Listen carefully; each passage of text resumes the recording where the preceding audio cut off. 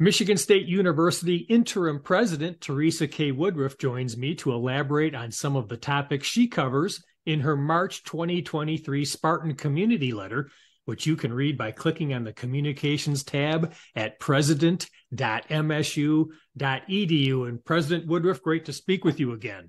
Great to speak with you, Russ.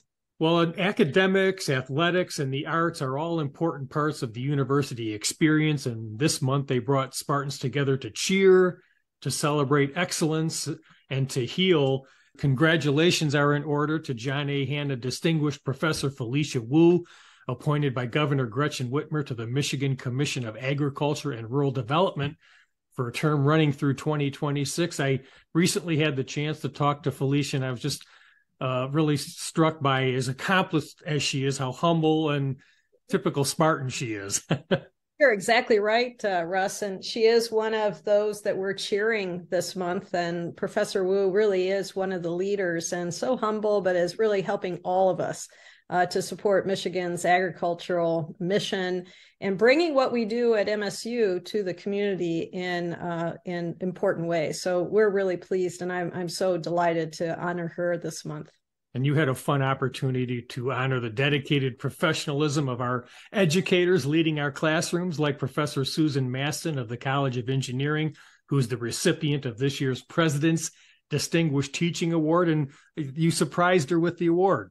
I did, and her class. We got to kind of burst in, and I went in, and the class was surprised, as was she. But, she not only got the 2023 President's Teaching Award this month, she also received the 2023 MSU Community Engagement Lifetime Achievement Award and the 2023 College of Engineering Sustained Excellence and Diversity Award.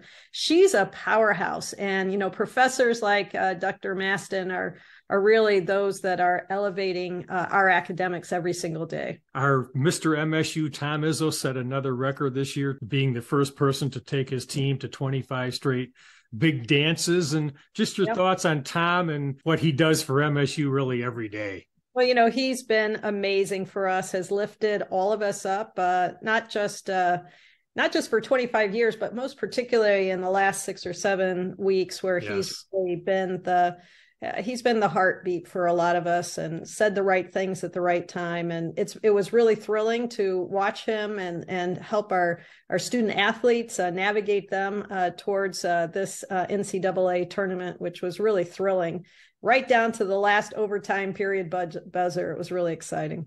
And sadly, a little bit, though, Susie Merchant had to call it a career due to some health issues. And just your thoughts on Susie and her career and what she's dealing with. Well, Tom and I were at every women's basketball game, starting from when I first arrived, when we could first go in COVID, and right up to her last game. And we just, again, recognize her legacy. And I'm sure it was a difficult decision to retire after 16 seasons, but I just really celebrate her and the way she also guided our student athletes. And I really wish her all the best as she continues in her profession and career. Hear, hear. And another MSU squad continues an illustrious record of national tournament competition this month. They're on their way to the National Debate Tournament in Virginia. Spartan debaters have qualified for the tournament for 27 consecutive years, more than even Tom Izzo, and they've won it 3 times. That's a real great program, isn't it? Well, that's the resonance. If we talk about academic excellence and athletics, and of course, we're going to talk about the arts in a minute, Russ, but 27 consecutive years for our debate team is really a national record and a cherished one here at MSU and beyond. And I really look forward to seeing what happens when our debate team goes down to Chantilly, Virginia, for beginning just this Friday for this next run that they have in the national tournament. And, of course, President Woodruff, we continue to address campus safety in the wake of the violence our campus community experienced on February 13th. What would you sort of like to update us on today with not only the safety measures, but the healing, as you talked about, that Tom Izzo was so crucial to?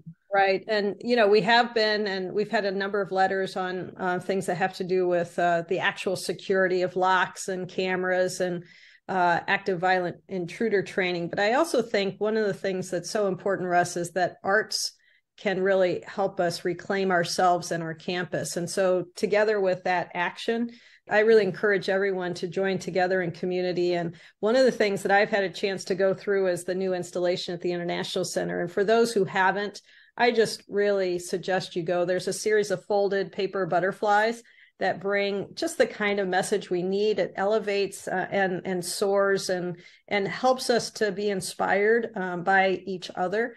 And from that to our Wharton Center, to the Broad Art Museum, the MSU Museum, our collection in arts really help bring us together as a community. They knit us together and they elevate us, help us to lift up our eyes a little bit further. And, Vice President and Chief Diversity Officer Jabbar Bennett and his team recently released the 2022-23 Diversity, Equity, and Inclusion Report. What are some of the highlights from the report you'd like to share today?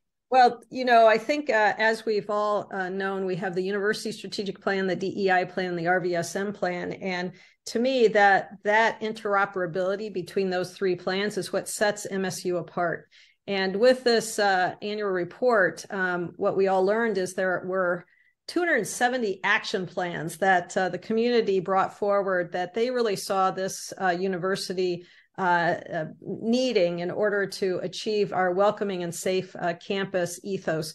And about half of those action items have been accomplished or are in progress. And that's really exciting. That shows that over time, we continue to work towards what everyone believes is the positive impact, and that's on recruitment, on retention, at the student level, at the faculty level, at the employee level.